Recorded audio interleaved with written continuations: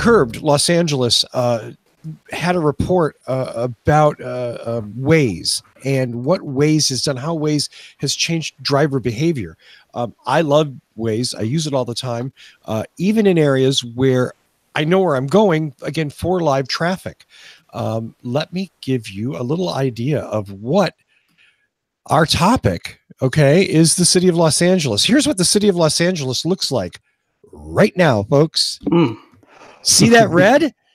That means those cars aren't going anywhere. Wow. What maroon and black on there? Yeah. What Waze has done is aggressively, and I don't mean this in a bad way, but I mean what Waze looks at is, so it's the evening commute. You want to get home. You don't want to sit on a freeway. You don't want to sit on one of the major thoroughfares.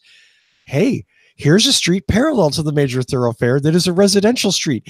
And these old streets in Los Angeles are very narrow.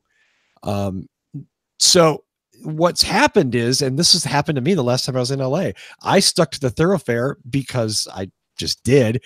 And here are all these cars zipping on and off the side roads, and like 20 or 30 cars, lines of cars, not just one. You could tell, obviously, lots of people they just want to get home. There's nothing wrong with that. So what has happened is the people who live in these neighborhoods are like, enough, we're done. We don't need any more of this traffic. Because before Waze, people just sat on the main road. Now it's like, oh, I know where it'll keep routing me to the quickest way. Driving through Beverly Hills, I did a little bit of Waze backtracking, and it was like, wow, this is amazing. You know, I'm just zooming down these little roads. So again, this is things that we don't really see, sort of like the unintended consequences for Uber and Lyft. Waze is changing people's behavior. And it's impacting neighborhoods that previously didn't have cars. Now, you live in the heart of Los Angeles and you're complaining about cars? Yeah. My sympathy level isn't quite at 100%, you know, and I've lived in LA and had a car and lived in LA and didn't have a car. All I'm saying is, if you buy property in the heart of Los Angeles, not expecting there to be traffic, even on your little residential street, yeah, you're not really very realistic. Mm-hmm. Mm-hmm. Yep. Now, I know that Waze did crack down because this came up a few years ago, this exact same thing, routing cars through side roads.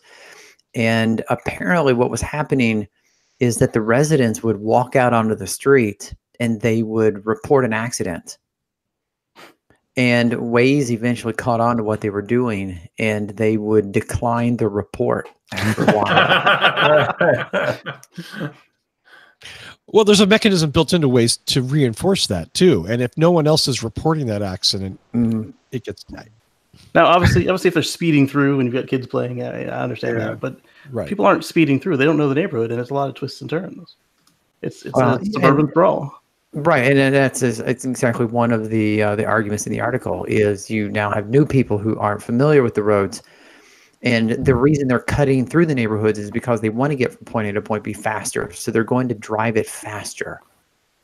And yeah, if they're not familiar with the residential area, then you might have kids playing and whatever, because of course Waze doesn't take that into consideration. Mm-hmm. My final thought on this is, again, having lived in Los Angeles for a number of years, both sides here are really kind of awful. The drivers are awful and selfish, and they drive recklessly and too quickly sometimes. And yeah, I feel sorry for somebody who just wants to get home. I get that. But maybe take mass transit. And the homeowners who want a quiet, Pacific Street in the middle of in the middle of urban Los Angeles, they're not being realistic. And I get that they want that. There's nothing wrong with that, but that's not fair either. There's a lot to hate on both sides. There is. Yeah.